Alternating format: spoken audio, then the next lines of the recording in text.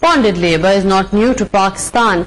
Many people, including children, are being exploited by their employers since they have to repay their debts. Our correspondent Daniel Kublai Khan looks into the life of a child whose family members have worked like this for over a decade. Innocent dreams and hopes become visible in the eyes of a well-protected child. But that's not the case with these children. They are robbed of their childhood and are forced to do back-breaking work by their inauspicious circumstances. They open their eyes in a dark and painful world, where they were made to bear their family burdens at an early age. Some of them work alongside their parents. Others don't even have that luxury.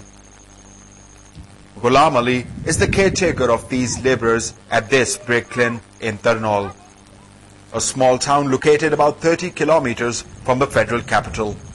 He makes sure that the work continues smoothly. He is constantly in touch with the kiln owners, telling them about the day's activities. ये तो चक्कर बना हुआ था, ये तो चलता ही रहता है सारी जिंदगी। बंद नहीं कर दिया, अगर बंद कर दो, जो खत्म कर गया बैठा तो वो बंद हो जाता है, जो खत्म ना करे तो 12 महीने चलता ही रहता है चक्कर। These children literally work like an ant.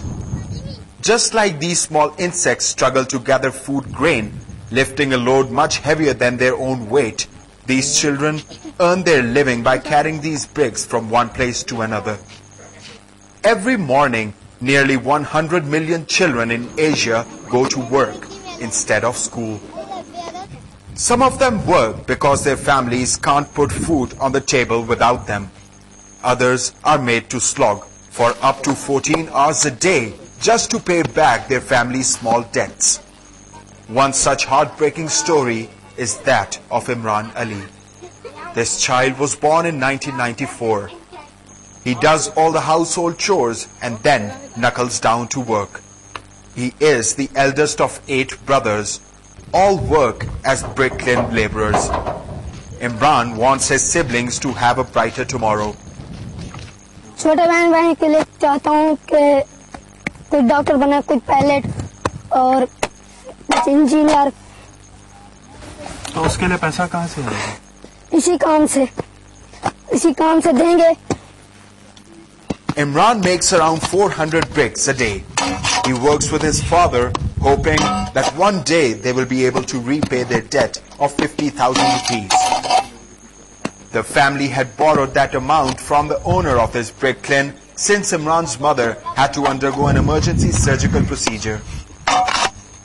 निके निके बच्चे ने बीमारियां, बच्चे बीमार थे, उन्हें साहब बीमार थे, उन्हें थोड़ी। तो वो फिर भी यही काम करते हैं। क्या करे जाकर पेड़ तो पालना है। Imran wanted to go to school, but he never got the opportunity. His family members dream of breaking out of this vicious cycle of poverty. Bonded labourers, along with their wives and children, suffer brutal captivity across the country.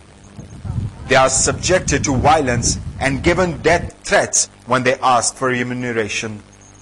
Many of them are also sexually exploited. This phenomenon is being practiced right outside the federal capital, and it has been going on here for the last several decades. The brick kiln workers have taken to the streets several times in the past.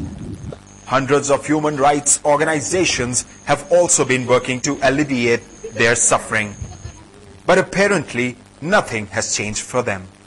Tragically, thousands of children in Pakistan are working in bonded labor. They know less of fun and play and more of pain and darkness. Hunger, poverty and discrimination had left them desperate and has made them lose all hope of a brighter future. Daniel Khan, News, Tarnaul.